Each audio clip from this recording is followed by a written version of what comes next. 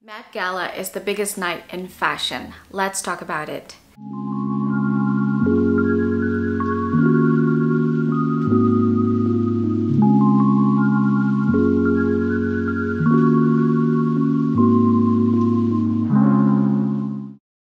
Hello everyone, welcome to my channel. My name is Monique. If you're new to my channel, I upload videos weekly about style and travel. So if you haven't subscribed to my channel, I would really appreciate it if you'd like to take the time and subscribe. Today's topic, we're going to talk about the Met Gala, and we're going to review the outfits that the celebs wore to the event. Unless you are living under a rock, you probably know what Met Gala is. It happens every year on the first Monday in May. It is actually a night where they raise funds for the fashion department of the Metropolitan Museum.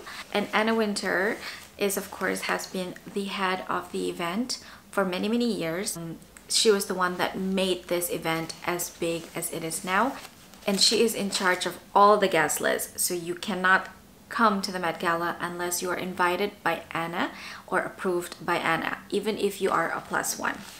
It is happening here in New York City at the Metropolitan Museum. If you are visiting New York, I would definitely recommend visiting the museum. It is huge.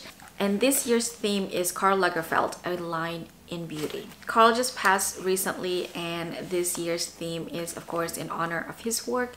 He's been working as a designer for more than 55 years, which is a very long career, and he has been a very successful, if not the greatest designer of his time. Of course, there are a lot of controversies around the personality Karl Lagerfeld. This is not what we are focusing. We are focusing on his work, his designs for 55 years. Not only did he revive Chanel when he was appointed as the creative director in 1982, he has been designing for Fendi for a long time, longer than he's been designing for Chanel. He was also the designer for Chloe, and then also, of course, for his own brand, Karl Lagerfeld. But of course, everyone knows him for Chanel. Now Chanel is still one of the biggest fashion brands. A lot of people seem to wonder why they are honoring Karl, because not long ago there was an exhibition in honor of the House of Chanel. But we must remember that Chanel is not the only fashion house that he has designed for. Even though it is highlighted a lot in Met Gala, a lot of designers are honoring his designs at Chanel. And in honor of Karl, I am also wearing a Chanel jacket from Met Gala 2019, which is the last runway that Karl walked on. And of course, my Chanel necklace with the Chanel earrings and my Chanel rings. So everything Chanel except the top. Let's take a look at some of the looks from the Chanel archive. First, we have Penelope Cruz, which I must say looks stunning in this look from Spring Summer Haute Couture 1988. She looks phenomenal. Anything with a hoodie, I'm all for it. I think she looks flawless, such a beauty. Love this look. The second one, we have Dua Lipa. Like Penelope, Dua Lipa is also wearing a bridal gown from the Chanel archive. This one is from Fall Winter 1992 Haute Couture, which was first worn by Claudia Schiffer on the runway, and Dua Lipa mentioned that she has had this dress on her mind for forever. It was lovely to see that she was able to live her childhood dream of wearing the dress that she has been imagining for so long. And she was also wearing more than 100 carat of diamonds from Tiffany. This is the newest Tiffany necklace with the biggest diamond, and it's more than 100 carat. It's just simply stunning. Love the makeup. She kept it simple. Pat McGrath was doing her makeup. I like the hair down. She looks phenomenal. She looks beautiful. But maybe she would have added a hat or something that is from the runway. It would maybe complete the look, but she looks flawless nonetheless. Third, we have Jenny Kim, and she is wearing a Chanel Boutique Archive from 1990 Fall Winter line. It is a beautiful dress, but I think that she could have gone bigger. She could have gone bigger for the night. This is the Met Gala. This is something that you would wear when you go to one of the Chanel's fashion shows. You know, you could wear this. But this is the Met Gala, and this is what her team decided for her to wear. I mean, she looks beautiful as usual, but there was nothing really interesting in my opinion. There was nothing really exceptional for the Met Gala. I think amongst all of the celebrities that wore Chanel that night, she was probably, for me, was a little bit meh. And I think it was like her time to shine, you know. She was, I think, the only Asian in the group that wears the Chanel archive and had access to the archive, and this is what they chose. So yeah, she might need to fire her stylist. I think she looks great, but this is not Met Gala look. I'm thinking prom. Next we have Margot Robbie in Chanel Haute Couture from Fall Winter 1993.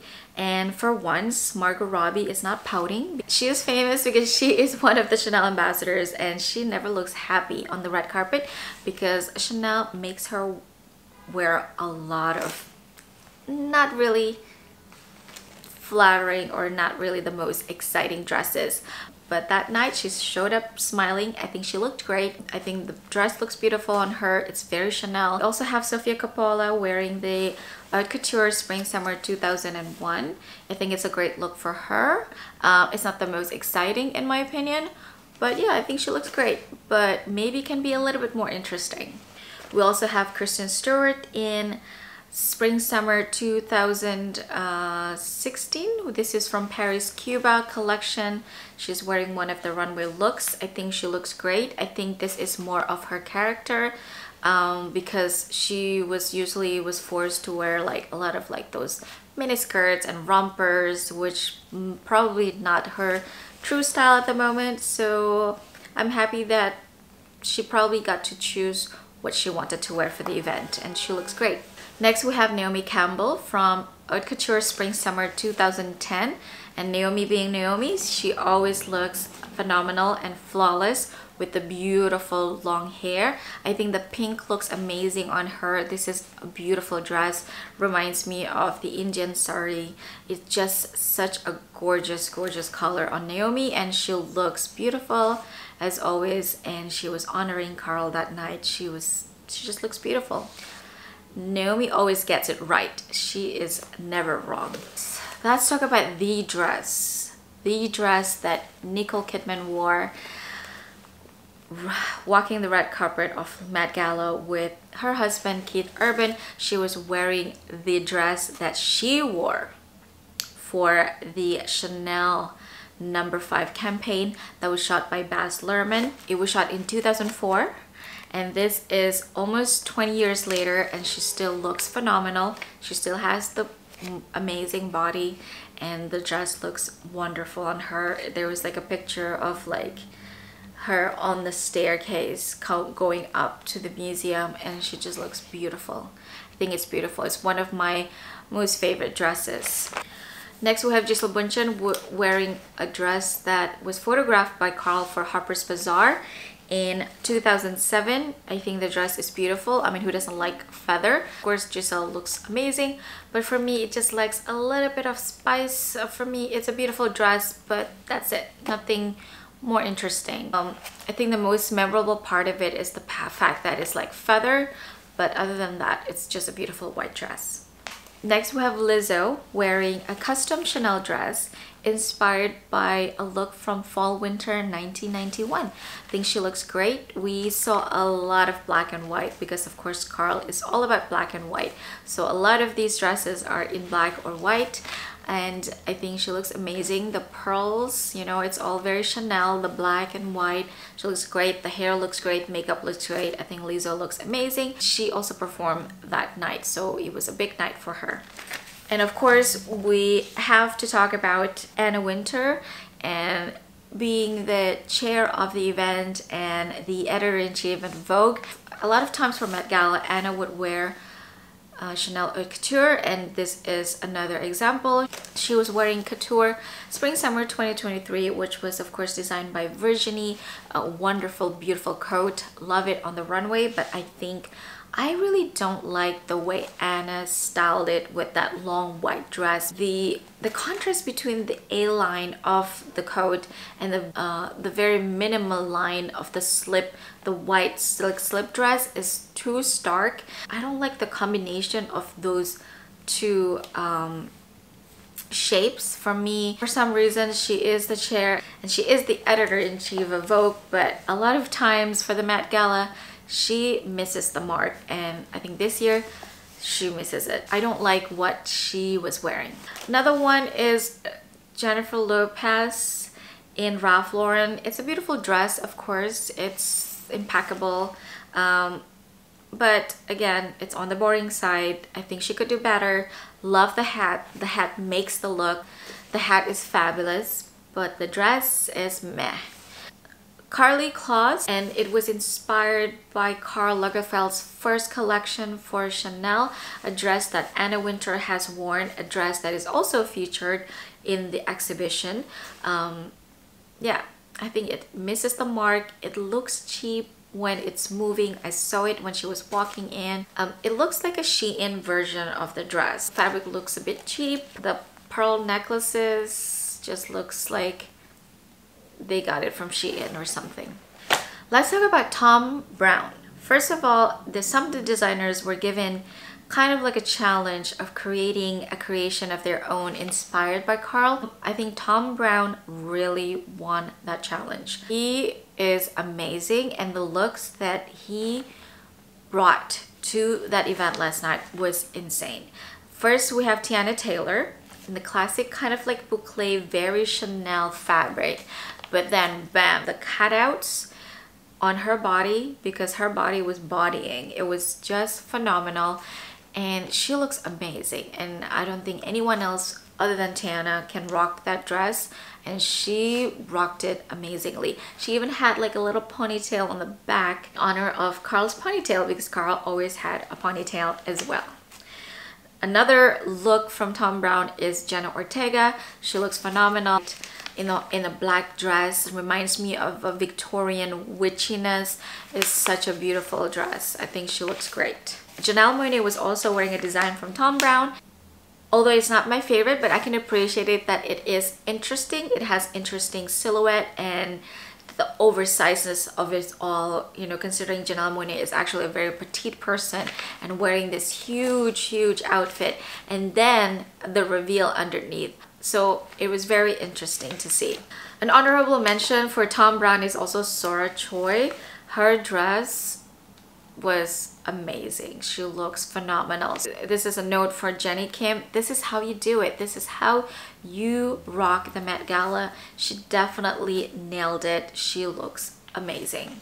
So the House of Karl Lagerfeld also had a few guests. First of all, we have Carla Bruni, which has been a muse for Karl for forever. She has been wearing creations of Karl Lagerfeld for like more than 30 years. She looks amazing. She was wearing an archival Karl Lagerfeld piece, and I think she looks very elegant. We also have Alton Mason wearing a design by Hun Kim for the House of Karl Lagerfeld, and he was really inspired by the bridal look. You know, the last look of the haute couture runway is usually the bridal look, so he was wearing all white, inspired of the haute couture bride, and I think he looks amazing.